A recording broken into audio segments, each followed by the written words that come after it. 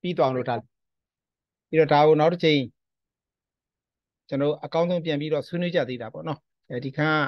ကျွန်တော်လည်းပါလို့ဆိုတော့တက်တူနဲ့ဝေးလာကြာခဲ့ပြီလေကြာခဲ့ပြီဆိုဟိုဒီကောင်ကိုကျွန်တော်တွက်ဖို့ပေါ့ကိုကတော့တွက်တတ်တာပေါ့သူများကိုကျွန်တော်ပြောပြဖို့ကလေးတွေပြောပြဖို့ကျွန်တော်တော်တော်လေးပါလို့ကြာရလဲစဉ်းစားကြရပါတယ်နော်အဲကြတော့ဒီဘောလုံးက solid တွေရဲ့နော်ဒုတွေကိုကျွန်တော်ရှာတဲ့ method မှာ volume revolution this method ကဘာလဲဆိုတော့ curve နဲ့ AAC ရဲ့ဂျားမှာရှိတဲ့ area လေးကို AAC ကိုကျွန်တော်ကဘာကိုပြုတ်ပြီးတော့မှ360 degree လှည့်လိုက်တာနော်ဒါဆိုကျွန်တော်ကဒီ this method မှာ function ကလည်းတစ်ခုတည်းပါအဲ့ဒီ function ရဲ့ graph နဲ့ AAC ရဲ့ဂျားမှာရှိတဲ့ area လေးကို AAC ကိုဘာကိုပြုတ်ပြီးတော့မှ360 degree လှည့်လိုက်တဲ့အခါမှာကျွန်တော်တို့ solid လေးတစ်ခုရတယ်ပေါ့အဲ့ဒီ solid ရဲ့ဒုတွေကိုရှာတဲ့ method ကိုကျွန်တော် this method လို့ခေါ်ပါတယ် function ကတစ်ခုတည်းပါနော်ဒါဆို volume revolution equal to pi integral from a to b f4a square dx ပေါ့နော်ဒါကကျွန်တော်တို့ this method လို့ခေါ်ပါတယ် function ဒီတစ်ခုတည်းပါဗျာဒါတော့ volume revolution question method ပေါ့ question method ကျသူက function တစ်ခုပေါ်လာတယ်နော် function တစ်ခုရဲ့ graph တစ်ခုကြားမှာရှိတဲ့ area လေးကို360 degree လှည့်ချလိုက်လို့ဖြစ်ပေါ်လာတဲ့ solid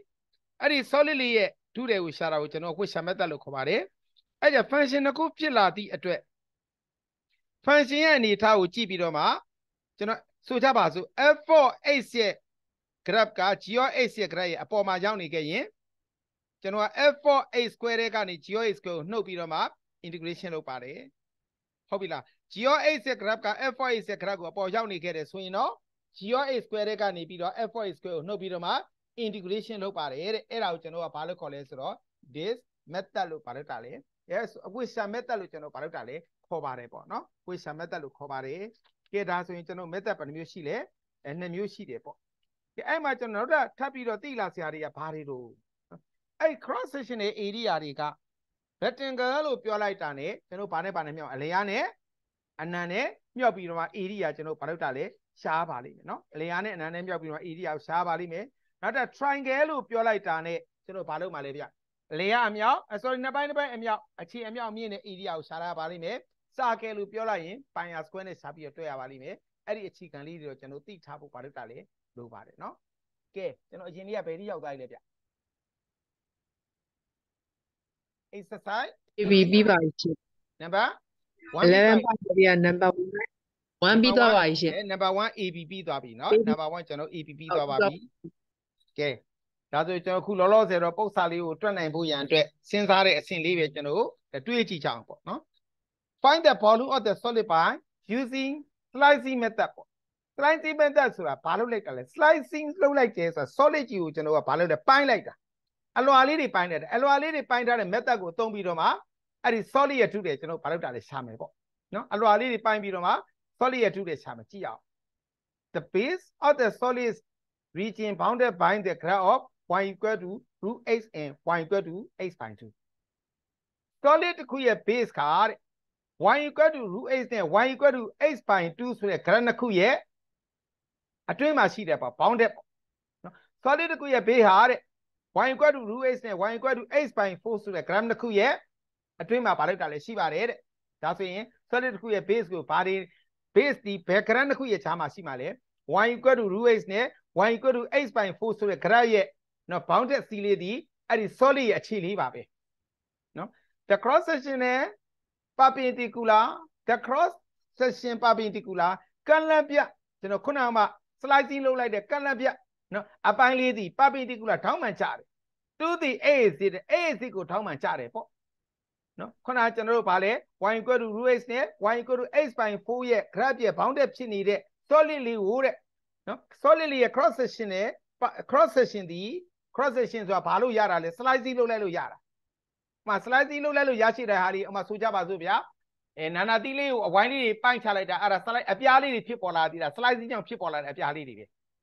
နော်အခုじゃအဲ့လိုပိုင်းလိုက်တာဒီဘာပုံလဲ AAC ပေါ်ကိုထောင်းမှန်ကြနေတယ်အဲ့ဒီဘာလေးတွေကလည်းကျွန်တော်ပိုင်းလိုက်တဲ့ cross section လေးတွေက AAC ပေါ်ကိုထောင်းမှန်ကြနေတယ် AAC ပေါ်ကိုထောင်းမှန်ကြနေတယ်ဆိုတာအဲ့ဒီ AAC ရဲ့ဖြတ်မှတ်တွေဒီကျွန်တော်ဒါ interval ပဲဗျနံပါတ်က isosceles triangle height 4တဲ့ဟောအဲ့ဒီကျွန်တော် section lady cross section lady isosceles triangle ဘာလေးနှစ်နားညီတွေ့ကန်လေးအဲ့ဒီကျွန်တော်ဟာဗါလဲရရှိတဲ့ cross section လေးဒီနှစ်နားညီတွေ့ကန်လေးအဲ့နှစ်နားညီတွေ့ကန်လေး height အမြင့်ဒီ4ဘယ်လောက်ရှိတယ်4ရှိပါတယ်ဒါဆိုနံပါတ်ကြီးကကျွန်တော်ကနှစ်နားညီတွေ့ကန်ရဲ့ area ကိုရှာတဲ့ပုံသဏ္ဍာန်နဲ့နံပါတ်ကြီးတွေ့ရစီမီစာခဲ့တဲ့ဟောစီမီစာခဲ့ပါတဲ့ with diameter running across the base of the solid တဲ့ဟုတ်လားကျွန်တော်တို့အဲ့ဒီစီမီစာခဲ့ရဲ့ with diameter ဒီ running across the base of the solid ရဲ့ base အတိုင်းဘာလို့တာလဲရှိနေမယ်တဲ့ဟောဒါဆိုကျွန်တော်နံပါတ် B ကစီမီစာခဲ့ဗျစီမီစာခဲ့ဆိုတော့စီမီစာခဲ့ရဲ့ area ကိုရှာတဲ့ပုံသဏ္ဍာန်နဲ့ကျွန်တော်ကသွားရပါလိမ့်ကဲဒါဆိုပထမဦးဆုံး y equal to root x နဲ့ y equal to x by 4ဆိုတဲ့ function ရဲ့ graph ကိုရင်ဆွဲကြအောင်ဗျာဟောဟာဒီဟာကြီးက y equal to root x ပါဟာဒီမြင်းပြောင်းက y equal to x by 4ပါဗျကဲဒါဆိုကျွန်တော်မြင်မယ်ဘယ် graph တီ upper ဖြစ်နေလဲဗျy equal to x by 4 y equal to root x က upper မဟုတ်လားဒါဆိုကျွန်တော်ကအလျားလင့်ကိုပြောချင်ဘာတွေကဘာနှုတ်မှာroot x တွေက x by 4ကိုနှုတ် x by 4ကိုနှုတ်ရမယ်ဘာဖြစ်လဲသူ့ရဲ့ base တွေက solid ကိုဖြတ်သွားတာဟုတ်ဗျဒါဆိုသူ့ရဲ့ base က solid ကိုဖြတ်သွားတာဖြစ်တဲ့အဲ့ဒီကျွန်တော်စီမီစာကရဲ့ diameter ကိုလိုချင်လဲပဲ root x ထဲကနေ x by 4ကိုနှုတ်ရမယ် triangle ရဲ့အမြင်ပေးမထားဘူးလားဗျပေးထားပါလေ triangle ရဲ့အမြင်ကိုပေးတာဒါဆို triangle ရဲ့အခြေကိုလိုချင်လဲပဲဗါတဲ့ဗါနှုတ်မှာ root x ထဲကနေ x minus 4 not x by 4ကိုနှုတ်ရမယ်ဒါဆို triangle ရဲ့အခြေကိုလိုချင်လဲ root x ထဲကနေ x by 4ကိုနှုတ်ရမယ်စီမီစာကရဲ့ diameter လိုချင်လဲပဲ root x ထဲကနေဘာကိုနှုတ်ပါလဲ x by 4ကိုနှုတ်ရမယ်အဲ့ဒီ solid ကြီးရဲ့ bounded c ကဘယ်နဲ့ပဲကြာမှရှိမှလဲ y equal to root x နဲ့ y equal to x by 2ဆိုတဲ့ graph တစ်ခုရဲ့ခြားမှာရှိမယ်တဲ့အဲ့ဒီ solid ရဲ့ကျွန်တော်ဗာလဲ solid ကြီးရဲ့ bounded ကပေါ့နော်ကဲဒါဆိုကျွန်တော်ဆက်ပြီးသွားကြစို့ to find the x coordinate of the intersection point ရဲ့ x coordinate ကိုရဖို့ရင်ဒီအမှတ်ကလေးမဟုတ်ဘူးလားဗျအဲ့ဒီအမှတ်ကလေးမှာ root x နဲ့ x by 4နဲ့မညီဘူးလားညီပါတယ်ဒီညာလေးမှာလည်း root x နဲ့ x by 4နဲ့ညီတယ်ဆိုတော့ကျွန်တော်က x coordinate ကိုရဖို့ရန်အတွက် root x နဲ့ x by 4နဲ့ညီပေးလိုက်တယ်ဟာဒီအမှတ်ကလေးရဲ့ x coordinate ဆိုတော့ရှင်းလိုက်တဲ့အခါမှာဘာလာရလဲဆိုတော့ 16x minus x square equal to 0ဒါလေးကိုကျွန်တော်ဆက်ပြီးရှင်းလိုက်တဲ့အခါမှာ x က0နဲ့16ရမှာပေါ့0ဆိုတာဒီမှာလေးမဟုတ်ဘူးလားဟုတ်တယ်နော်ဟုတ်ပါတယ်ဒီမှာပေါ့ဒါဆို interval ကဘယ်ကနေပဲထိလဲ0ကနေဘာလို့0ကနေ16ထိယူတာလဲဆိုတော့ cross section perpendicular to the AC တဲ့ cross section လေးက AC ကိုဒေါင်းမှန်ကျနေတဲ့အတွက်သူ့ရဲ့ interval က0ကနေပဲထိလဲ16ထိပေါ့ဟုတ်တယ်နော်ကဲဒါဆိုသူ့ရဲ့ကျွန်တော်က area ကိုလိုချင်တော့ isosceles triangle ကအမြင့်ဘယ်လောက်ရှိလဲ4အခြေကဘာတွေကဘာနှုတ်မှာလဲroot x နဲ့ x by ကနေ x by 4ကိုနှုတ်တော့ area ဒီနှစ်ပိုင်းတစ်ပိုင်းအမြောက်အခြေအမြောက်အမြင့်ဟုတ်တယ်နော်ဒါဆို cross section area a of x equal to 1 by 2 into ဟာလား root x minus x by 2 into 4ပေါ့ဘယ်ရကြတာလဲတရိကန်လို့ပြောလိုက်တဲ့အတွက်နှစ်ပိုင်းတစ်ပိုင်းအမြောက်အခြေအမြောက်အမြင့်နတိတရားရှာပါထည့်လိုက်တယ်4ထည့်လိုက်တယ်ဒါလေးကိုရှင်းလိုက်တော့2 root x minus x by 2ကိုရမှာပေါ့အဲ့ဒီ a of x လေးကိုဘယ်နဲ့ပဲကြာမှာ integration လုပ်မှာလဲဗျ0နဲ့0နဲ့ကြာမှာ integration လုပ်လိုက်တယ်ပေါ်လို့ the solids equal integration of 0 to 16 2x power 1 by 2 minus x by 2 dx ပေါ့ကဲကျွန်တော်က 2x power 1 by 2ကို integration လုပ်တာဒီဘာရမလဲဗျ 2x power 3 by 2 by 3 by 2 x power 3 by 2 by 3 by 2 3 by 2နော်အဲ့မှာ minus x by 2ကို integration လုပ်တာဘာရမလဲဗျ1 by 2 into x square by 2 1 by 2 into x square by 2ဆိုပြီးကျွန်တော်ဒီမှာအရှင်းဆုံးပုံစံနဲ့တစ်ခါလေးရေးလိုက်တယ်2 into x power 3 by 2 by 3 by 2က3 by 2ကအပေါ်တင်တော့2 by 3မရဘူးလားရပါတယ်ဒါဆိုကျွန်တော်ဘာရပြန်လဲ 4x power 3 by 2 by 3 minus ဒီကောင်လေးကလည်းကျွန်တော်1 by 2ဟုတ်လားဒီကောင်မိုက်နေနော်တော့4ရမှာပေါ့ဆရာx square by 4ကိုလားဗျဟုတ်ကဲ့ဗျကဲအဲ့ဒီတွက်လိုက်ပါအောင်ဗျကျွန်တော်ပြင်လိုက်ပါဦးမယ်နော် အဲ့ဒါဒီတွက်လိုက်ပါဦးဒ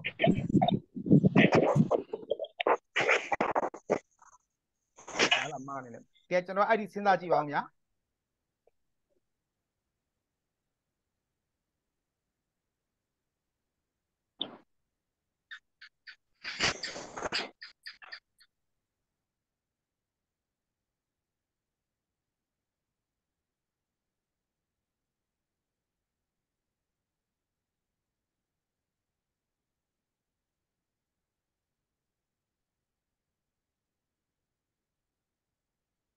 အဲ့ဒါလေးကျွန်တော်ဆက်ရှင်းကြည့်ပါဦးเนาะဖြေကျွန်တော်အဖြေတိုက်ကြအောင်ပါခုပါမသိတော့ကျွန်တော်စုပ်ပြီးတော့တောင်းဆရာမဟေးတောင်းစုပ်ပြီးတော့အေးအဲ့ဒီကျွန်တော်အဖြေလေးတိုက်ကြည့်ချောင်းပါเนาะ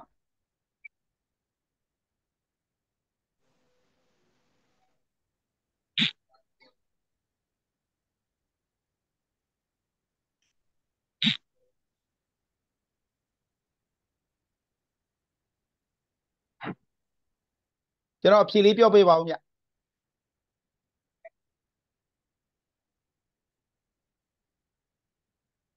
အဖြေလေးပြောပေးပါဦး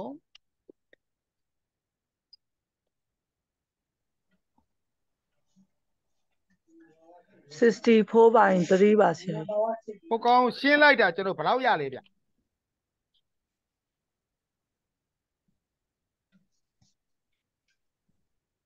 ရှေ့ကနန်းက1024/3နောက် minus နောက်ကနန်းက256နောက်ကနန်းက256ရနောက်ကနန်းက256ဟုတ်ကဲ့ဆရာကြီးဖြေမှန်ပါတယ်မှန်တယ်နော်ဒီနေရာလေးလွဲတာပေါ့ဒါဆိုရင်4နဲ့စား4နဲ့စားပါဟုတ်တယ်နော်ဆရာမတို့ဒီကောင်ကျွန်တော် x ကို integration လုပ်တာက x square by 2မဟုတ်ဘူးလားဗျအဲ့ကြ x square by ဘာဖြစ်သွားမှာလို့4ဖြစ်သွားမှာနော်ဆရာတို့ဟုတ်တယ်နော်ဟုတ်ပါတယ်အဲ့ကြတော့ဒီကောင်က256မဖြစ်နိုင်ဘယ်လောက်ရမှာလို့ဗျ64 60 လေ64ဟုတ်တယ်နော်တေချာလေးပြန်ကြည့်ပါဦးကျွန်တော်တို့64နော်ဒါဆိုအဖြေဆရာကြီးရှေ့က256/3လားလို့256/3ရှေ့ကနန်း256/3ဘယ်လောက်ရဒါဘယ်လောက်ရလဲဗျ256 by 256/3ဟုတ်ကဲ့ဗျာကျွန်တော်အဲ့ဒါလွဲတာကျွန်တော်လည်းခဏကန်ကြအတော်ညံ့တာဟုတ်ပြီဒီကောင်64ပေါ့နော်ဆရာတို့ဟုတ်ပါတယ်ကဲဒါဆိုမှန်သွားပြီလားဗျမှန်ပါတယ်ဆရာကြီးနော်မှားတာလေးပြောပါအောင်ဗျာ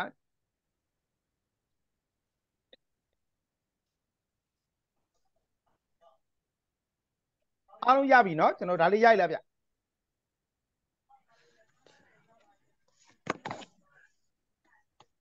ဒါဆိုကျွန်တော်တို့ right the isosceles triangle ဆိုတော့ area ဒီ 1/2 into base into altitude နဲ့တွက်တယ်ဗျဒီကကျွန်တော်နံပါတ် B ကဘာတွက်ရမှာလဲsemi circle with diameter running across the base of the solid လို့ပြောထားတယ်ဟောဒါဆိုကျွန်တော်က diameter ဒီ solid ရဲ့ base မှာရှိမယ်ဆိုဒါကြီးရဲ့ diameter ကြီးပေါ့ diameter ကြီးက √h minus h/4 ဆို radius ကဘာဖြစ်မှာလဲ√h minus h/4/2 4/2နော်ဟုတ်လားဒါဆို semi circle စက်ဝိုင်းရဲ့ area ဒီ pi r square ဆိုတော့ semi circle ရဲ့ area ဒီ 1/2 pi r square မဟုတ်ဘူးလားဗျဟုတ်ပါတယ်1/2 pi r square ဒါဆို cross sectional area A of h က 1/2 pi r square ဟော r square နေရာကိုကျွန်တော်တို့ဘာထက် r နေရာဘာထက်မှာ√h minus h/4/2 ကိုထည့်လိုက်ရင်မရဘူးလားဗျဟုတ်တယ်နော်ကဲဒါလေးကိုကျွန်တော်ရှင်းလိုက်ကြအောင်ဗျ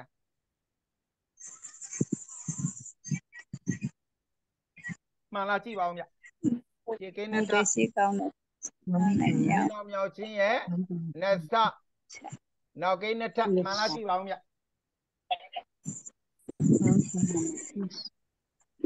အမှားရရှိမှန်တယ်နော်ဒါ semi circle မို့ 1/2 pi r square နဲ့ကျွန်တော်တို့တွက်တာပါ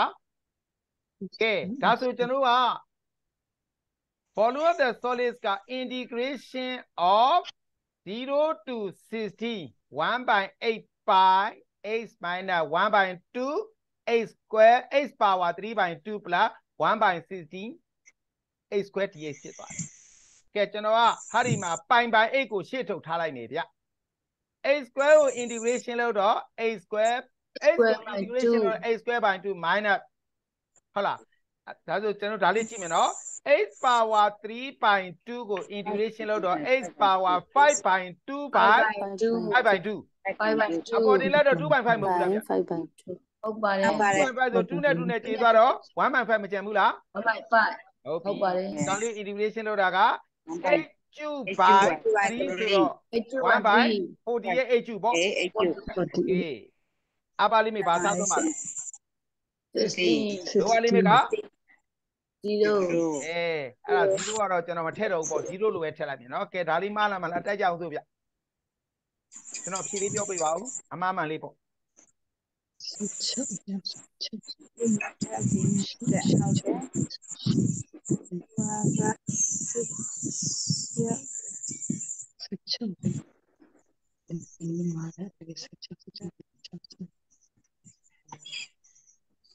ဒါကျွန်တော်ဒုတိယအကြိမ်တော့ထပ်ပြီးဆွေးနွေးလိုက်ရင်အဆင်ပြေသွားမှာပါနော်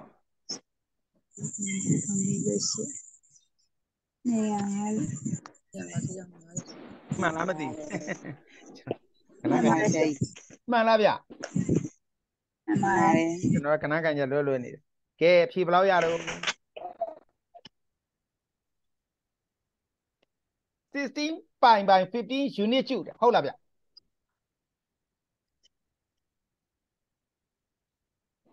16 by 50 unit ကျူတဲ့အဖြေလေးတိုက်ကြည့်ပါဦးနော်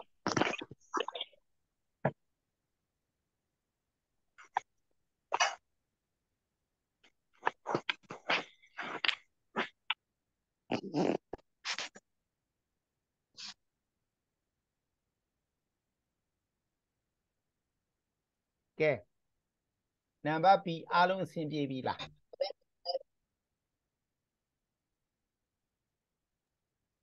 ပြေပါ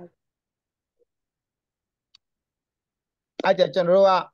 root h နဲ့ h by 4ရဲ့ကြားမှာရှိတဲ့ bounded area လေးကို rectangular ပိုင်းလဲရတယ်ပြီးတော့ isosceles triangle ပိုင်းလဲရတယ်ပြီးတော့ semi circle ပိုင်းလဲရတယ်အဲ့လိုပိုင်းတဲ့အခါမှာအဲ့ဒီ cross section လေးရဲ့ base က axis ပေါ်မှာဒေါင်းမှန်ကျတယ်ပေါ့ axis ပေါ်မှာဒေါင်းမှန်ကျတယ်ဆိုရင်အဲ့ axis ရဲ့ဖြတ်မှတ်တွေဟာကျွန်တော်ဘာရလဲ interval ဘာလို့တာလဲရပါတယ်เนาะဒါအကြမ်းမြင်အားဖြင့်ကျွန်တော်ဒီလိုလေးပဲတွက်ကြည့်ကြအောင်ပါကဲအားလုံးရမလားဗျဆ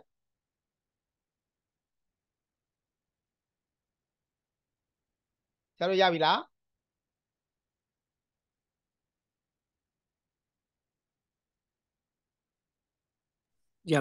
ရပါပြီเนาะကဲကျွန်တော်တို့ဆက်ပြီးတော့ဆွေးနွေးကြအောင်စို့ The solid line between the plane perpendicular to the axis at x equal to -1 and x equal to 1 the solid เนาะ solid တခုက line တည်ရှိနေ between the planes plane တခုရဲ့ကြားမှာတည်ရှိနေတော့ perpendicular to the axis axis ပေါ်ကိုထောက်မှတ်ကျနေတဲ့ plane တစ်ခုရဲ့ကြားမှာတည်ရှိနေတယ် at x equal to -1 နဲ့ဘယ်အမှတ်မှာလဲ x equal to -1 နဲ့ x equal to 1ဆိုတဲ့အမှတ်မှာထောက်မှတ်ကျနေတဲ့ plane တစ်ခုရဲ့ကြားမှာတည်ရှိနေတယ်ပေါ့ the cross section အဲ့ဒီ cross section เนาะအဲ့ဒီကျွန်တော်တို့ plane တစ်ခုရဲ့ကြားမှာရှိနေတဲ့ cross section solid ရဲ့ cross section လေးက perpendicular to the axis ပေါ်ထောက်မှတ်ကျတယ်တော့ axis ပေါ်ထောက်မှန်ကျနေတဲ့အတွက်အဲ့ဒီ cross section လေးရဲ့ limit ဒီ axis ရဲ့ဖြတ်မှတ်ပဲ are circular disc whose diameter run from circular ပါလာပြီเนาะ circular ဆိုတာဆက်ဝိုင်းမဟုတ်ဘူးလားဗျဟုတ်ပါတယ်ဆက်ဝိုင်းဆိုရင်ကျွန်တော်က a or x ကိုတွက်ရင်ဘာနဲ့တွက်ရမှာတုံးဗျ pi r square အဲ့ဒီ cross section disc လေးက circular disc လေးเนาะအဲ့ဒါဆိုကျွန်တော်ကဒီဘယ်နဲ့ပဲကြားမှာရှိတာလဲ diameter က y equal to -a square plus 4နဲ့ a square plus 2နဲ့ကြားမှာရှိပါတယ်တဲ့ဒါဆိုသိကြကျွန်တော်ဘယ် graph တွေဆွဲရမှာလဲ-a square plus 4နဲ့ a square plus 2ရဲ့ graph တွေကျွန်တော်ဘာလို့ကြတော့မှာလဲဆွဲကြတော့မှာဆွဲရမှာဒါဆိုအဲ့ဒီ circular disc ရဲ့ diameter လိုချင်ရင် upper graph ထဲကနေ lower graph ကိုဘာလုပ်တာလဲ နှုတ်ပြရမယ် no ဒီတယ်နော်ကဲဒါဆိုကျွန်တော် graph ဆွဲတော့မယ်ဗျကဲကြည့်အောင် y equal to minus a square plus 4ဆိုပြီးကျွန်တော် y 0ပေးလိုက်တယ် y 0ပေးလိုက်တဲ့အခါမှာ x က plus or minus 2မရဘူးလား ဟုတ်ပါတယ် ဆိုတော့ a အစ်ကို minus 2နဲ့ plus 2မှာချက်ပါကျတော့ဒါဆိုကျွန်တော် x ကို0ပေးလိုက် y ဘယ်လောက်ရတော့ 4 တာ4 4ရတယ်ဒါဆို y equal to minus a square plus 4ဒီ a အစ်ကို minus 2နဲ့ plus 2မှာဖြတ်ပြီးတော့ y အစ်ကို 4မှာမဖြတ်ဘူးလားဗျ ဖြတ်ပါတယ် အဲ့ဒီ graph ဒီဘာရဲ့ graph y equal to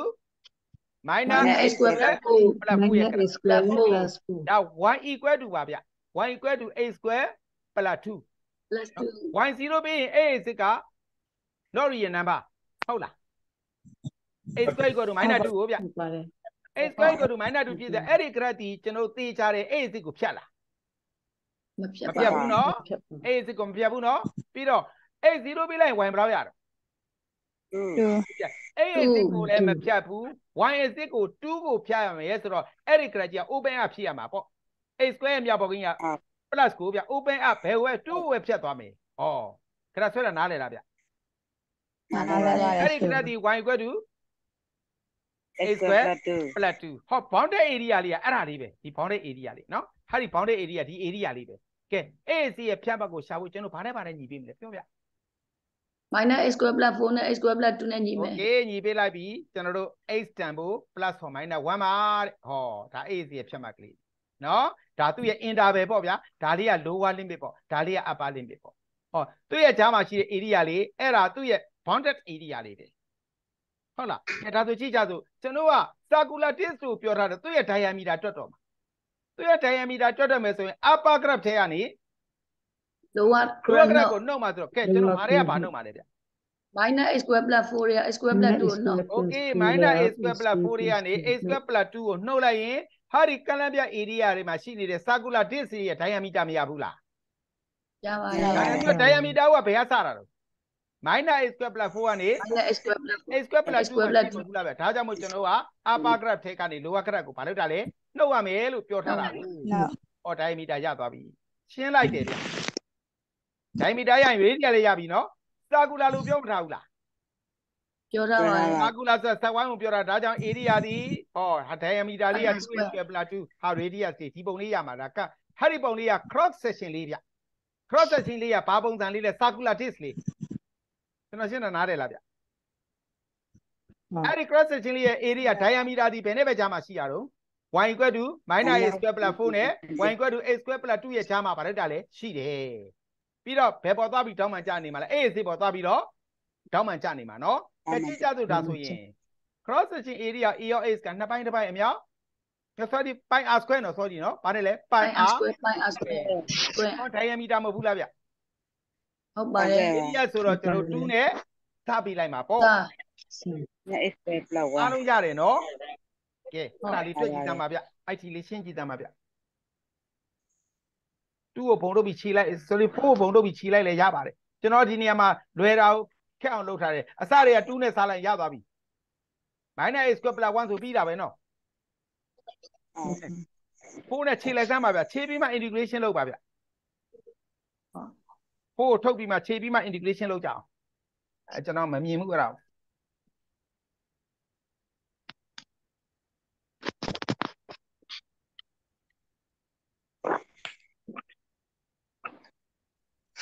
ဒါလေးကျွန်တော်ရှင်းပြကြမလို့မို့လားရပါတယ်နော်ရပါတယ်ရပါတယ်ကဲအဖြေလေးတိုက်ကြည့်ပါဗျာဟုတ်လားမဟုတ်လားကြည့်အောင်နော်ဒီအစင်ကလေးမှာခုကျွန်တော်ပြောထားတဲ့ဟာဒီအစင်လေးမှာကျွန်တော်4ကိုဘုံထုတ်ပြီးတော့ခြေပလိုက်ပါဗျအဲ့မှာ integration လေးလုပ်ရတယ်နည်းနည်းတော့လွယ်သွားမှာပေါ့နော်ပြီးတော့မှအဖြေတိုက်ကြည့်အောင်ပါ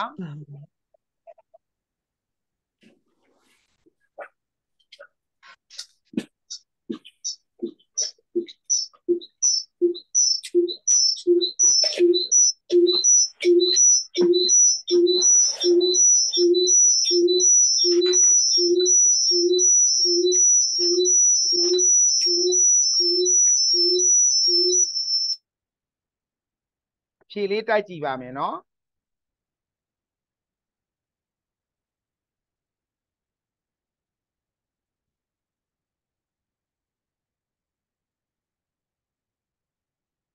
ကျွန်တော်ဖြေလေးရရင်ပြောပါဦးဗျဟုတ်လားမဟုတ်လားလိုက်ကြည့်အောင်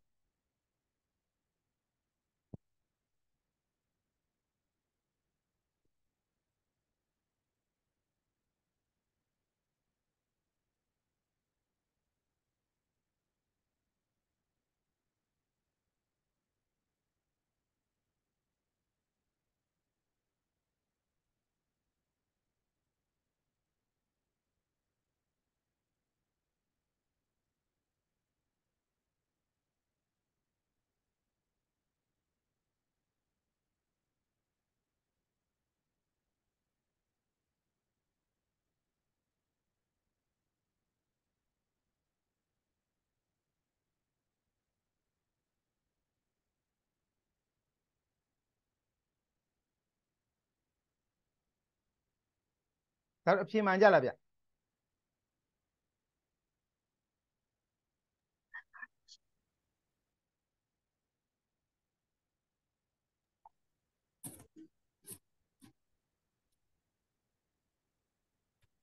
မှန်တယ်ဆရာမှန်တယ်နော်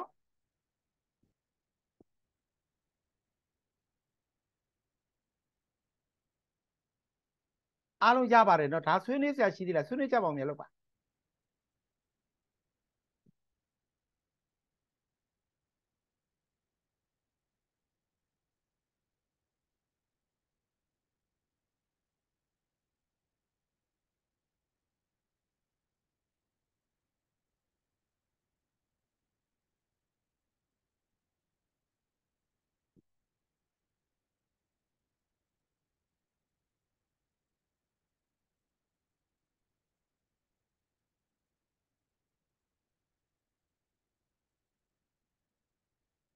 အားလုံးရကြလားဗျ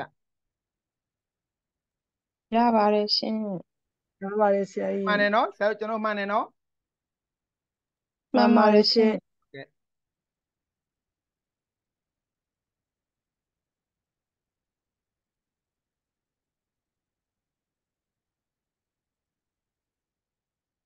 ကျွန်တော်ကဒီ2 dimension ပုံတွေဆွဲပြီးတော့မှတွက်နေတာ solid 3 dimension ကိုတွက်နေတာဖြစ်သည့်အတွက်ကျွန်တော်မျက်စိကနေထင်ထင်ရှားရှား clear ပါလေမမြင်နိုင်ဘူးပေါ့ဗျာနော်အဲ့ဒါလေးတော့ကျွန်တော်ဟိုတခါလေးကျလဲ shortcut ကလေးနဲ့သွားတာပေါ့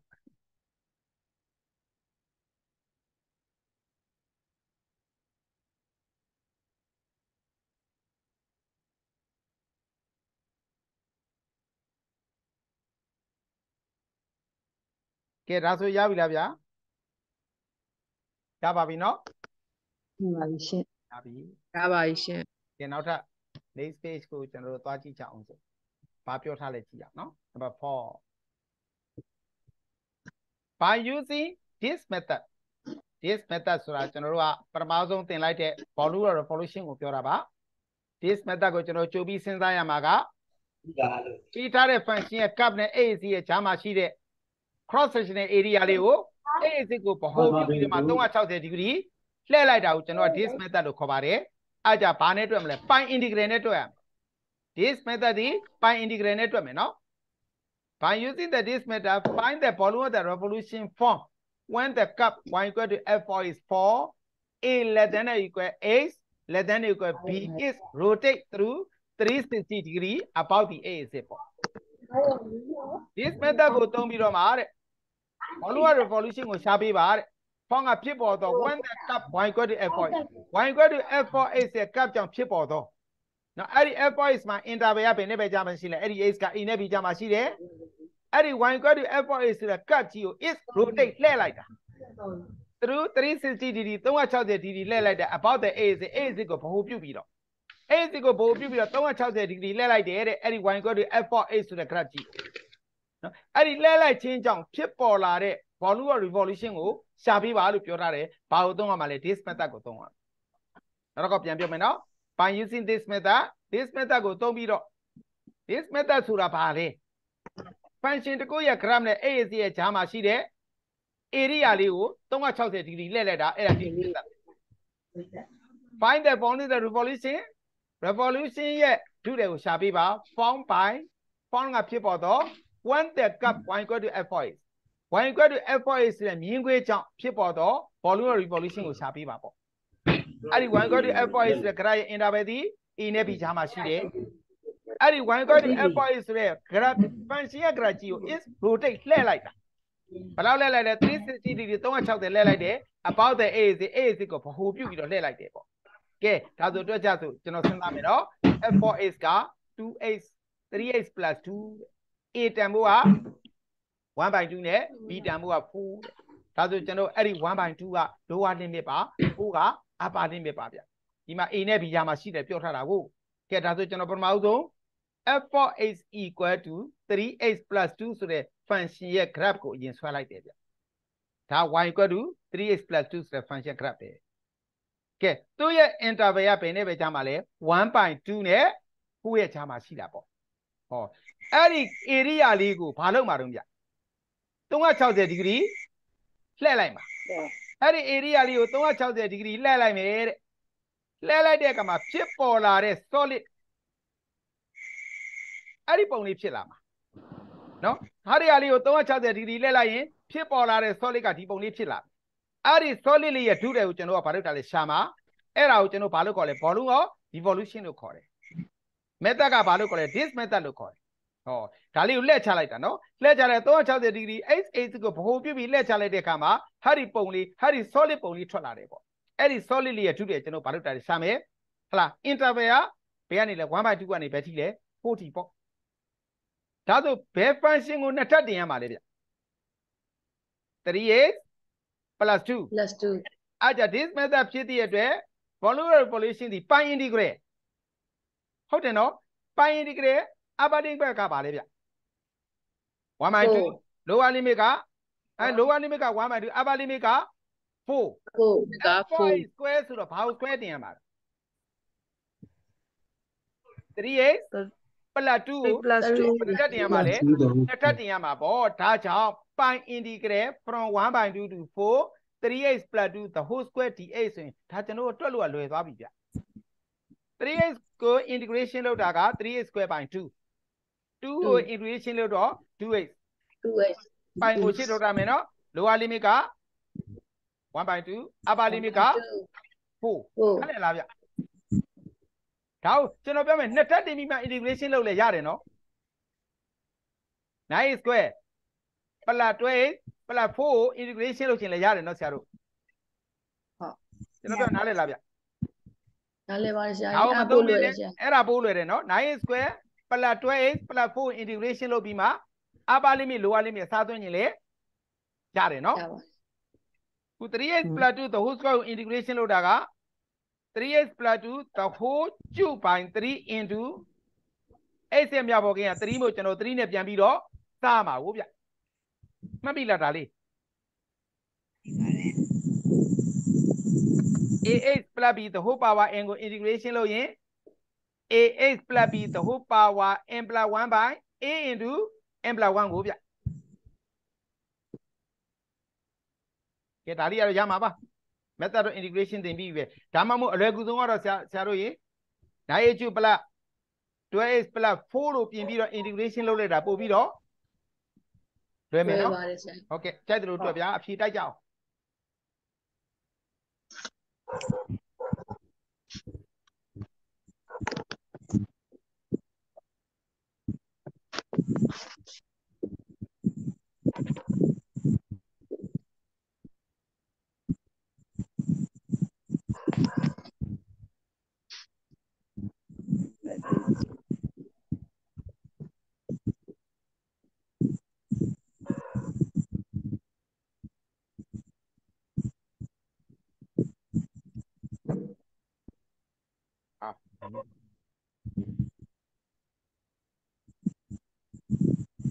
အတန်တော့ကြည့်ရင်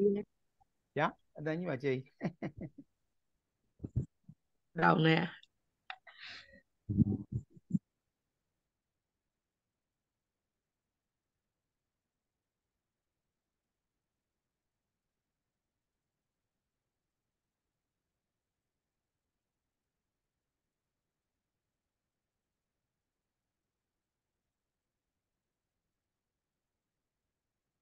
ကဲအဖြေလေးတိုက်ကြည့်ကြမယ်နော်ကျွန်တော်တို့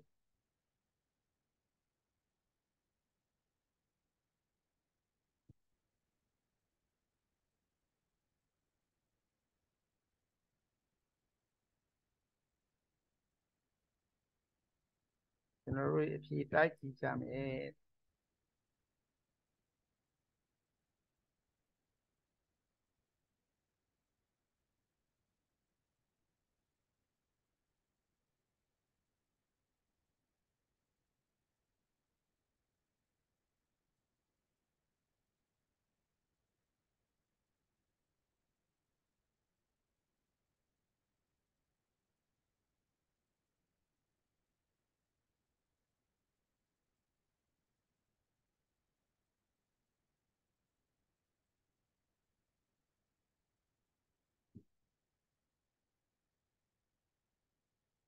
ကဲအဖြေလေးတိုက်ကြည့်မယ်ဗျဒီတိုင်းလေး integration လုပ်လေရတယ်ဒါမှမဟုတ် 9a square plus 12a plus 4ဆိုပြီးတော့မှ integration လုပ်လေရပါတယ်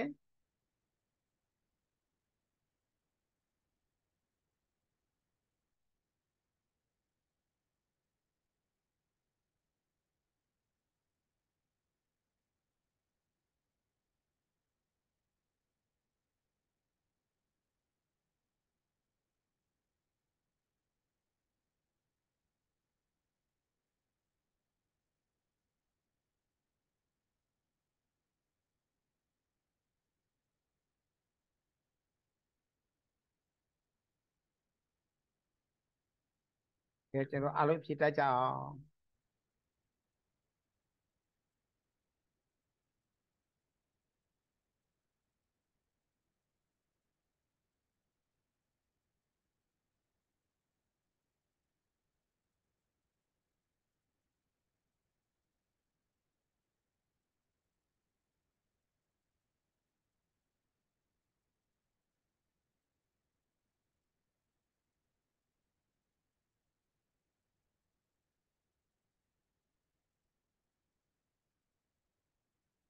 မှန်ပါတယ်ဆရာကြီး ဟုတ်ကဲ့ဗျဟုတ်ကဲ့ဗျပြောကြပါဦးနော်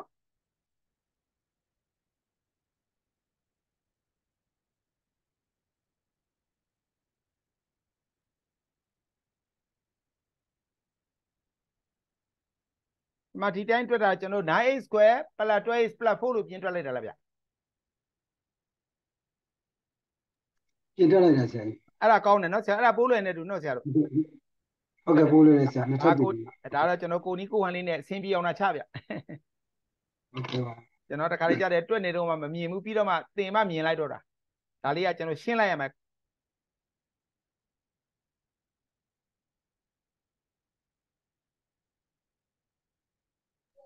မှန်ပါတယ်ဆရာကြီးရှင် မှန်တယ်နော်ဟုတ်ကဲ့ဗျကဲအဲ့ဒါနံပါတ်4လေးရာသွားကြပြီလား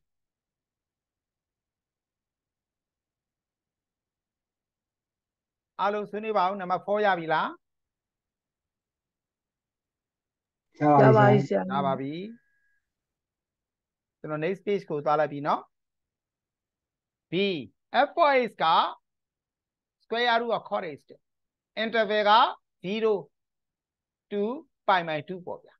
ဒါဆိုကျွန်တော်က f4x square root of cos x ဆိုတာလေးရဲ့နော် graph လေးကျွန်တော်စဉ်းစားကြည့်x က0ဆိုရင်ကျွန်တော် cos 0ဒီ1မဟုတ်ဘူးလားဗျ y တန်ဖို့က1ရမှာပေါ့ x က pi by 2ဒီမှာ interval လေးပဲဆိုတော့ x 0ပေးလိုက်တယ် x pi by 2ပေးလိုက်တယ် x pi by 2ဆိုတော့ cos pi by 2ကဘာနဲ့ညီလဲဗျ0နဲ့ညီတော့ x က pi by 2ဆို y ကဘာလဲ0ရမှာနော်ကဲအဲ့ဒါလေးကျွန်တော်တို့အကြမ်းမြင်လေးဆွဲလိုက်တယ် x0 ဟော x0 နော် x0 ဆို y က1ဟုတ်တယ်နော် x က pi by 2ဆို y က0ဒါဆိုသိကြတယ်သူ့ရဲ့ graph လေးကဒီတိုင်းပဲရှိမှာ y = square root of cos x ပေါ့ဗျာအဲ့ဒါလေးကိုကျွန်တော်ဘာလုပ်မှာလဲ360လှည့်လိုက်မှာမို့လားအဲ့ဒီကိုဗဟိုပြုတ်ဘယ်လိုလှည့်လိုက်မှာလဲ360လှည့်လိုက်မှာနော်လှည့်လိုက်လို့ရရှိတဲ့ solid လေးရဲ့ပုံမျက်စိနဲ့မြင်ရလားဗျ y = square root of cos x ဆိုတဲ့ပုံလေးကိုကျွန်တော်က360 degree အဲ့ဒီကိုဗဟိုပြုတ်ပြီးလှည့်ချလိုက်တာလှည့်ချလို့ရရှိလာတဲ့ solid လေးကဒါလေးပဲ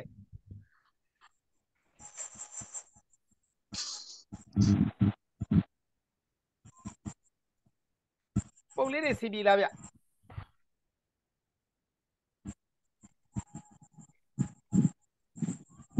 Okay, that's follow revolution pi integrate from 0 to pi by 2. Root cos square, root cos is the whole square. So the root of the tu are lower. Cos ko integration of the bayar. I yaramula. That's like Dobia, losing actually Yaba Bibia, Aria Loebare.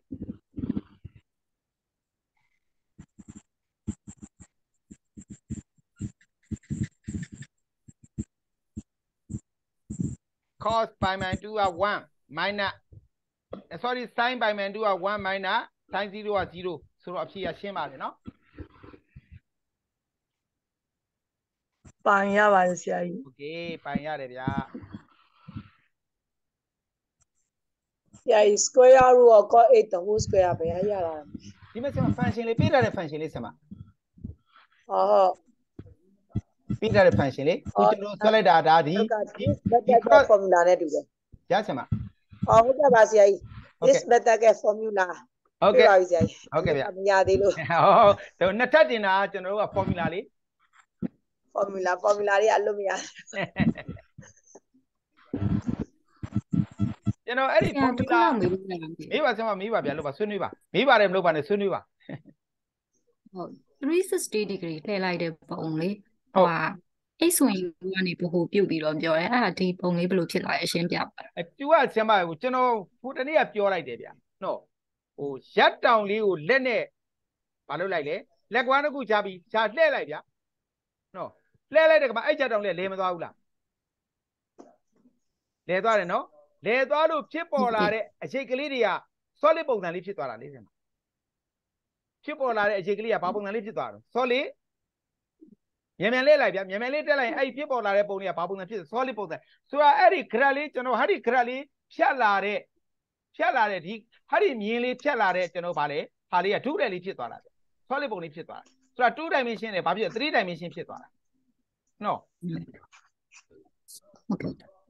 ဟိုအခုဒီပုံလေးကလွယ်တယ်ဆိုမှရက်တောင်လေးကိုကျွန်တော်ခလေလောက်ကနေပိုင်းချလိုက်ပြီးတော့နော်ဒါအယိုးပေါ့ဗျာဒါအယိုးပေါ့နော်ဒီကောင်ကရက်တောင်ရဲ့တချမ်းလေးပေါ့အဲ့တချမ်းလေးကိုကျွန်တော်လှည့်လိုက်လက်ဝါးလေးနဲ့လှည့်ကြည့်လိုက်ရင်မြန်လှည့်ရင်အဲ့ဒါလေးကဘာပုံလေးပေါ်နေတော့အလုံးပုံစံလေး2 dimension နေဘာပုံစံ3 dimension ပုံစံလေးဘာလို့တာလဲဖြစ်နေတာပေါ့နော်အဲ့ဒီအစစ်မှာမဟုတ်ပါ360 degree လှည့်ရင်သူအပြားလေးစီ360 degree လှည့်လိုက်တာနဲ့ဘာဖြစ်သွားမှာလဲ solid ပုံစံလေးဖြစ်သွားမှာ solid ပုံစံဖြစ်တယ် ကျေးဇူးပါဆရာနောက်ထပ်ဥမာကျွန်တော်ဘယ်လိုပြောအောင်လဲဟိုကျောင်းဟိုတကယ်တော့ကပြားလေးတွေပါလေးနေဟိုဟွာပေါ်တယ်ကျွန်တော်တူလေးပါလေးနဲ့ညှက်ပြီးတော့လှည့်ပြလဲပေါ့ဆရာမကြီးနော်စက်ကူကိုင်းလေးဒီလိုလေးစက်ကူကိုင်းလေးဒီလိုလေးကအဲ့လိုလေးကပ်ပြီးတော့တူနှစ်ခုတူလေးကိုချမ်းပြီးတော့အဲ့ထဲမှာဂျားတဲ့ညှက်ပြီးလှည့်ပြလိုက်ရင်အဲ့လဲနေလိုက်တာနဲ့သူကဘာပုံစံလေးဖြစ်အဲ့အပြားလေးဒီလဲနေလိုက်တာနဲ့ solid ပုံစံလေးဖြစ်သွားမှာလေအဲ့အပြားလေးဖြတ်တဲ့ area လေးဒီကျွန်တော်က solid ပုံစံလေးဖြစ်သွားမှာပြည့်ရတယ်ဆိုတော့အခုကဘုန်းခိုင်တို့သမီးစိုက်ဆောင်ကြာမယ်မင်းတို့လည်း ကြာဒီပုံအပုံဒီပုံအပုံမလို့စားတာ ကျွန်တော်ဒီ method ကိုရောက်တယ်ပုံမလို့ဘူးလေနော် method ကိုရောက်တယ်ပုံဆွဲပဲတွက်လို့ရပါတယ်ပုံဆွဲရင်ကလေးတွေအတွက်ခက်ခဲရှိသွားနိုင်တယ်သို့တော့ကျွန်တော်ကဟိုသိချင်တာဟိုသိစေချင်လို့ပုံတွေဆွဲပြတာလေနော်ဟုတ်တယ်ဟုတ်ဟိုကလေးတွေအတွက်တော့ခက်ခဲဖြစ်သွားနိုင်တယ်ဟိုတွက်နည်းကိုသင်လိုက်တာနဲ့ဒါဒီ this method ဆိုဒီလိုတွက်တဲ့ဟေးဆိုရင်ကျွန်တော်ကဒါအဆင်ပြေသွားပြီသို့တော့တွက်တတ်တယ်တကယ်ပုံသားရဲ့အရင်းမြစ်ကိုမသိဘူးဖြစ်မှာဆိုလို့ကျွန်တော်ကဘာလုပ်တာလဲပုံလေးတွေနဲ့ရှင်းပြနေတာပါနော်ဟာဒီပုံလေးကိုလှည့်လိုက်ဒီပုံရတာလေပြောပြ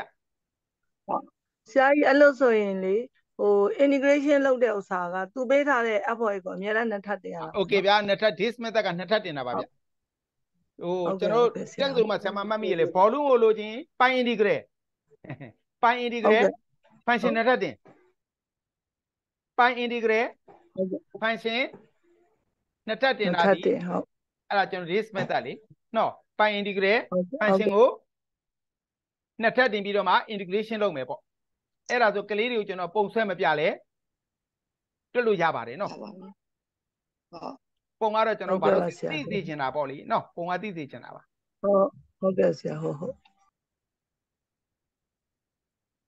ကျွန်တော်ပုံမဆွဲနဲ့ဆရာမတို့တွက်ပြလိုက်ခြင်းလည်းပဲပု္ပ္ပစာရဲ့အဖြေကတော့ထွက်သွားမှာပဲလေသို့တော့ volume လေးဒီဘယ်လိုလေးဖြစ်လာတာလဲဒီ cross sectional area လေးကနေ volume လေးဘယ်လိုဖြစ်လာတယ်ခင်နောက်တစ်ပုတ်ကြည့်ကြစို့ကဲ 1/8 8 minus 1ဒီ rational function မဟုတ်ဘူးလားဗျဟုတ်ပါတယ်အစံပြုတ်တွေပြောကြစို့အစံပြုတ်တွေပြောကြစို့နော်ကဲဆိုတော့ထားပါတော့ဒီမှာက k တန်မှုလည်း positive ဖြစ်သည့်အတွက်ကျွန်တော်ကပါလဲ first quadrant နဲ့ third quadrant မှာရှိတယ် first quadrant နဲ့ third quadrant ဟုတ်တော့အားလုံးဒီအပေါင်းနာမည်တွေမဟုတ်ဘူးလားဗျ interval ဒီအပေါင်းနာမည်တွေဖြစ်သည့်အတွက်ကျွန်တော် third quadrant ကိုဆွဲစရာမလိုတော့ဘူးကျွန်တော်ဘယ်မှာပဲဆွဲမှာလဲ first quadrant မှာပဲပါလုပ်လိုက်လေအဲ့ဒီ function လေးက f for x equal to 1/x minus 1ပေါ့ကဲကျွန်တော်ဟဲ့ဒီကောင်လေးကို360လှည့်မှာအဲ့ဒီကောင်လေးကို360လှည့်မှာနော်ဖြစ်ပေါ်လာတဲ့ပုံလေးဒီဘယ်ပုံလေးဖြစ်မလဲဗျဖြစ်ပေါ်လာတဲ့ solid ကလေးကအလွယ်ကူစုဥမာပြောလိုက်လေကျွန်တော်အလွယ်ကူစုဥမာပြောလိုက်ရင်စလင်ဒါပုံလေးပေါ့ဗျာနော်စလင်ဒါလိုတော့ကျွန်တော်ကဒီအနာတော့မညီဘူးပေါ့လေနော်အဲ့ပုံစံလေးဖြစ်နေမှာပေါ့ကျွန်တော်ဒီမှာလက်အဲ့ပုံလေးရမယ်ဗျတစ်ဖက်ရှူတဲ့စလင်ဒါသဘောပေါက်တယ်မို့လားဆရာဟိုကျွန်တော်သိထားတဲ့ဒီလိုဆွဲပြတာကျွန်တော်မှဒီပုံတစ်ပုံဆွဲဖို့ရတဲ့အချိန်အများကြီးယူရတာဟုတ်ဆရာသူ့ရဲ့ interval က3ကနေဘယ်ထိလဲ5ထိနော်ဟုတ်တယ်မို့လားဗျ3ကနေဘယ်ထိလဲ5ထိကဲ5ထိဒါဆိုဒီကောင် this method ဖြစ်သည့်အတွက် pi integral lower limit က3 upper limit က5 function ကိုနှစ်ထပ်တင်ဒါပဲလေဒါရှင်းလိုက်ကျွန်တော်အဖြေရပြီဟုတ်အဆင်ပြေလားဗျပြေပါဆရာပုံကလွယ်လို့ပုံကပြောပြီပဲပုံကကျွန်တော်သိအောင်လို့ဆက်လက်တာပါပြောပုံမသိလည်းဘာမှဖြစ်ဘူးဟုတ်ကဲ့ရှေ့ကအပါတွေကနေလိုကနှုတ်တဲ့ခါကျတော့ပုံနေလိုရဆရာကြီးစောပိုင်းမှာတော့လိုတယ်ဗျာအဲ့ဒါတော့လိုတယ်ဗျာ this method ကတော့မလိုတာဗျာနော် function တစ်ခုဆိုလိုတယ်နော်ဆရာတို့ဟုတ်တယ်ဆရာ function တစ်ခုဆိုတော့လိုတယ်ဗျာဆရာပုံအခုဆွဲလိုက်တဲ့ပုံကလေ x ဝင်ရိုးပဲဘို့ပြုတ်ပြီးတော့လဲလိုက်တာပေါ့ဟုတ်တယ်သူ about a is ကိုဗျနော် about a is ပေါ့ a is ကိုဘို့ပြုတ်ပြီးတော့မှ rotation ဖြစ်လိုက်တာလေနားလည်ပြီဆရာဟုတ်ကဲ့ပါဗျာဒါလေးကတော့ကိုကြိုက်တယ်လို့တွက်လဲဗျာအပေါ်တင်လိုက်တော့ power minus 2ဖြစ်သွားမယ်နော်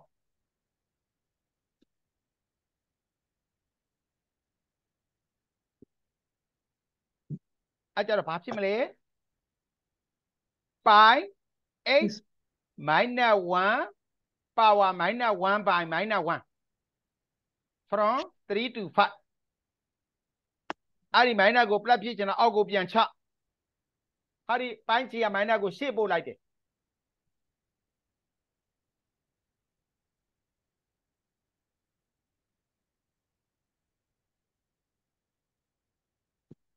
ကဲဒီကောင်နောက်မနေ့ပြန်ကျွန်တော်ဆက်တင်မယ်ဗျာဒါလေးပြီးသွားအောင်နော်ဆရာတို့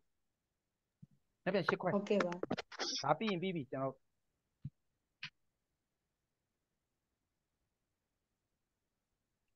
ာ်ဒီချိန်လေးကိုဗာပေးထားလေchapter 4ပေးထားပေါ့ chapter 4နော်ဟုတ်လားဆရာတို့ဟုတ်တယ်ဆရာ chapter 4ပဲကျွန်တော်ဆက်သွားပါဦး chapter 11လက်ပြန်ခဏနေကျွန်တော် chapter 4ပေးထားလာလို့လေဟောချက်ဟုတ်တယ်နော်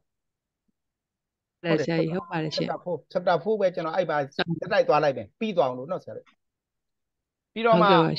ပြန်ပြီးတော့1 to 6ကိုဆက်သွားမှကျွန်တော်ရှေ့ကိုဆက်ကြအောင်7လို့လေအစင်လိုက်လေးကောင်းပါဟုတ်ပါတယ်ဟုတ်ကဲ့ကျွန်တော်လည်းစာရဲရတာတက်တာပေါ့ဆရာဟိုသိသိချင်းလို့ကျွန်တော်ပုံနေဆွဲတယ်ဒီပုံတစ်ပုံထွက်လာဖို့လေဆရာအတော်လေးကြာ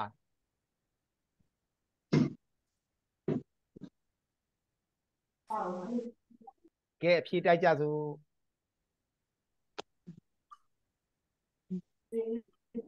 ဆရာပုံapplication နဲ့ဆိုရင်လည်းမသိကျွန်တော်ကတော့ဘယ်လိုခေါ်မလဲ step by step ပြချင်တာတစ်ပိုင်းနဲ့ပဲ PowerPoint နဲ့ပဲဆွဲလိုက်နော် PowerPoint နဲ့ပဲဆွဲလိုက်တာဟိုကျွန်တော်လိုချင်တဲ့ပုံစံဘ ကျွန်တော်လိုချင်တဲ့ပုံစံလေးရအောင်ကျွန်တော် power ဒီထဲမှာလိုချင်တဲ့ format ဒီပုံစံလေးဆွဲလိုက်တယ်ဆွဲပြီးတော့ကျွန်တော် copy paste လုပ်ပြီးတော့ပိန်နဲ့ကူးလိုက်တာဆမ်းမနော်ပိန်နဲ့ကူးပြီးမှဒီအရောင်လေးတွေခြေတာပေါ့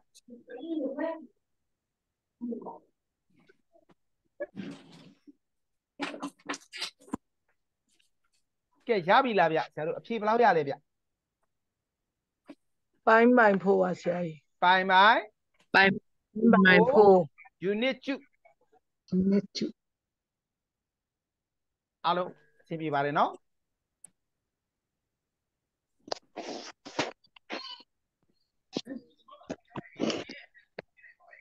ခဏပို့လိုက်ပါ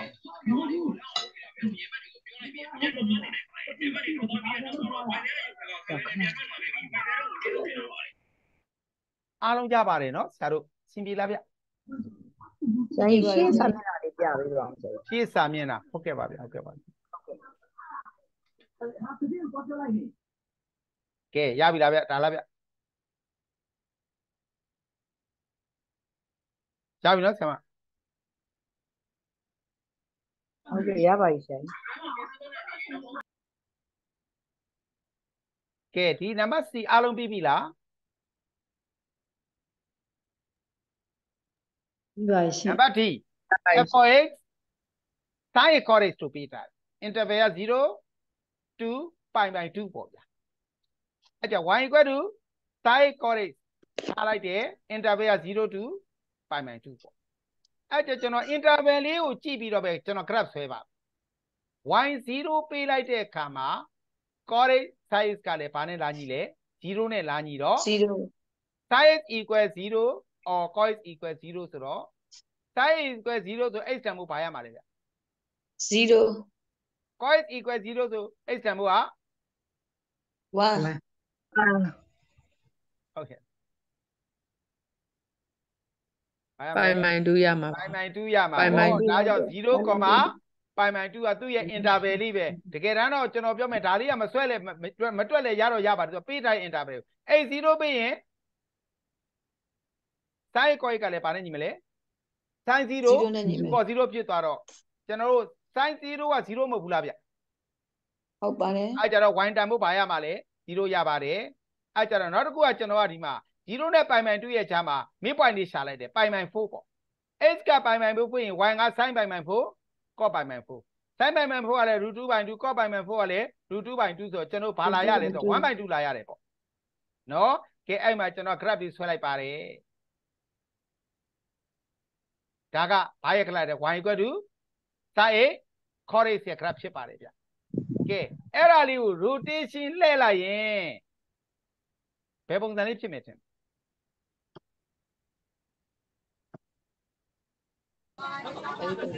ဟုတ်လားဗျလှည့်လိုက်ရင်လေအဲ့ဒီကိုဘိုးပြုတ်ပြီးတော့လှည့်ချလိုက်မှာပေါ့လှည့်ချလိုက်တဲ့အခါမှာကျွန်တော်ဟောပေါ့ဗျာကလေးတွေကစားနေဂျင်းပုံစံလေးဖြစ်သွားမှာပေါ့နော်ဒီဘက်ချင်းဟိုဘက်ချင်းတွေဂျင်းပုံစံစက်တူပုံစံလေးဖြစ်သွားမှာပေါ့သူ့ရဲ့ solid ကလေးကလေဒီလားဗျဒီပါတယ်သူ့ရဲ့ solid ကလေးကစက်တူပုံစံလေးဖြစ်သွားမယ်ဒီကောင်ကြ integration လုပ်ရတာခက်မယ်ဗျ volume of revolution ဒီ pi integral function square ဒါလေးကိုသုံးပါကျွန်တော် cos x sin x square ဆိုတာ sin square x cos square x sin square x နေရာပါစားသွင်းမှလဲ 1/2 1 minus cos 2x ကိုထည့်မယ် cos square x နေရာပါ cos square x နေရာပါစားသွင်းမှလဲ 1/2 1 plus cos 2x ကိုထည့်မယ်ပေါ့ဒါကျွန်တော်ကပြောင်းမဲ့ function ကိုတခါတည်းပြောလိုက်တာဒါအကျန်းခွက်ထဲထားရမှာနော်ဒီပု္ပ္ပာနည်းနည်းလေးခက်ပါတယ်ဗျ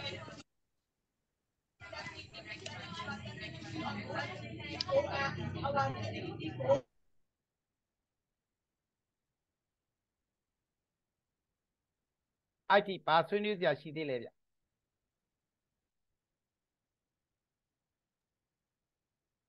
ရပါတယ်ဆရာကြီးကျွန်တော်ပြောမယ်နော်ဟုတ်လည်းပါဆရာကြီးဒီအဆင့်နေမထည့်ပါနဲ့ဗျာဒီမှာပြထားတာဟုတ်နော်ဒီဟာလေးတော့ကျွန်တော်ထည့်ပေးရပါလိမ့်မယ်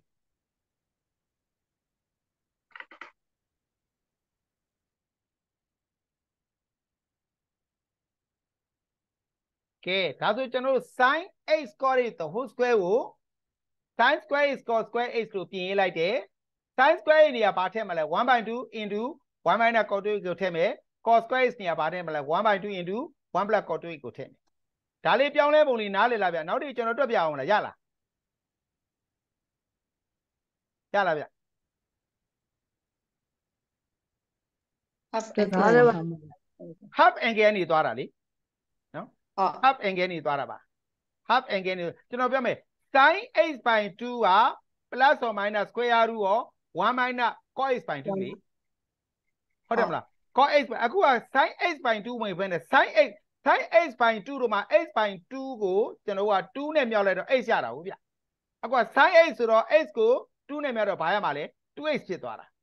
အဲ့ဒါနှစ်ပတ်စလုံးကိုနှစ်ထပ်တင်လိုက်တော့ sin square h equal to 1/2 1 minus cos 2h ဆိုလာကျွန်တော်နောက်နေ့မှတွက်ပြပါမယ်ဒါလေးကိုနော်ဘာ sin square h ကဘာနဲ့ညီမလဲ 1/2 1 minus cos 2h နဲ့ညီတယ် cos square h ကဘာနဲ့ညီလဲ 1/2 1 plus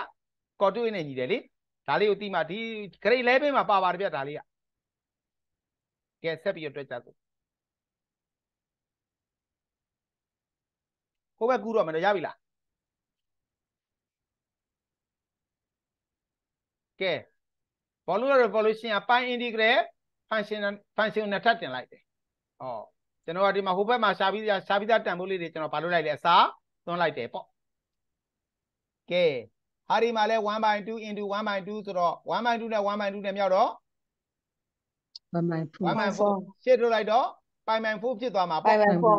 ဟုတ်တယ်မို့လားဗျ။အဲ့ကြဒီကောင်1 minus cos 2a နဲ့1 plus cos 2a နဲ့မြောက်တော့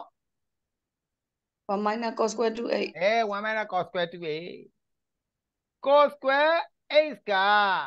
1/2 1 plus cos 2a နဲ့ညီတော့ cos square 2a ကဘာနဲ့ညီမလဲဗျ 1/2 1 plus cos 4a ပေါ့ 1 plus cos 4a ဟုတ်တယ် okay နားလည်လားဗျ နားလည်ပါရဲ့ 1/2 ကိုထဲထဲဝင်မြောက်ပြီးရှင်းလိုက်တယ်လွယ်လွယ်လေးနဲ့တော့မရဘူးပေါ့ဗျာနော်ထွေကိုလည်းကျွမ်းကျင်ရမယ်နော်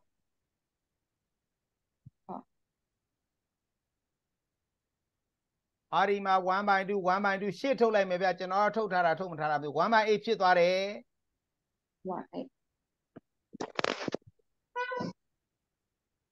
အားလုံးအထိအဆင်ပြေလားမေးပါနော်အဆင်မပြေမေးပါဗျဟို ရှေ့စာမျက်နှာလေးခဏလောက်ရှင်းဟုတ်ကဲ့ပုံသေးလေးချိန်တာလေးကိုကျွန်တော်မရဘူးဆိုရင်ကျွန်တော်နောက်နေ့မှတွက်ပြပါမယ်နော် sin square h က 1/2 1 minus cos 2a နဲ့ညီချောင်း cos square h က 1/2 1 plus cos 2a နဲ့ညီချောင်းကိုကျွန်တော်နောက်နေ့မှတွက်ပြပါမယ်ကဲဒါလေးရသွားပြီလားရပြီလားဗျရပါပြီဆရာကြီးကဲအဲ့ဒါဆိုကျွန်တော် integration ဆက်ပြီးလုပ်ကြစို့1ကို integration လုပ်တော့ h ရမှာပေါ့ minus cos 4h က sin 4h by 4ပေါ့ဗျာ4ဟုတ်လားဗျဟုတ်ပါတယ် pi by 2ထည့်မယ်ဟောဒါက pi by 2 sin 4နဲ့မြောက်တော့2 pi ဖြစ်သွားတယ် sin 2 pi က0မဟုတ်ဘူးလားဟုတ်ပါတယ်ဒါဆိုဒီကောင်က pi by 2ပဲကြံပါနော်ကျွန်တော်တို့ဘာပဲကြံပါလဲ pi by 2ပဲကြံပြီနော် pi by 2 minus 0ကဲအဲ့ဒါ0 upper limit lower limit ထည့်လိုက်တော့0 minus sin 0က0ပဲမဟုတ်လား0ဟုတ်ပါတယ်ရှင်းလိုက်ပါဗျအဲ့ဒါလေးကိုနော်0ထည့်တာတော့ဒါလည်း0ဒီကောင်လည်း0ဆိုကျွန်တော်0တစ်လုံးနဲ့ပဲရေးလိုက်တယ်နော်ဒီမှာ sin 2 pi ကလည်း0ပါအဲ့ကြတော့ကျွန်တော်ဗာနဲ့ပြောင်းအောင်ပဲလေ pi by 8နဲ့ pi by 2နဲ့မြောက်လိုက်ရုံပါပဲ pi square by 60အားလုံးမှန်ပါတယ်နော်မှန်ပါတယ်ဆရာကြီးကဲကျွန်တော်လည်းမောသွားပြီနားမလဲရှိရလေးဆွေးနွေးကြပါဦးမြတ်နားလည်ပါတယ်ဆရာကြီးအကြအဓိကကျွန်တော်ဒါလေးရထွေးခိုးလေးပေါ့ sin square 8ဒီ 1/2 into 1 minus cos 2a နဲ့ညီတယ်ဆိုတာသိရမယ် cos square 8ဒီ 1/2 into 1 plus cos 2a နဲ့ညီတယ်ဆိုတာကျွန်တော်ဘာလို့တာလဲသိရမယ်ဘယ်ကနေတွက်ထားတာလဲ half angle formula ကနေကျွန်တော်တွက်ထားတာပါ sin h by 2ရဲ့အစား sin h နဲ့တွက်ထားတာပါ cos h by 2ရဲ့အစား cos h နဲ့တွက်ထားတာပါအဲ့ဒီ half angle formula လေးကိုရေးပြီးတော့မှနှစ်ဖက်စလုံးကိုနှစ်ထပ်တင်ထားတာဖြစ်ပါတယ်နော်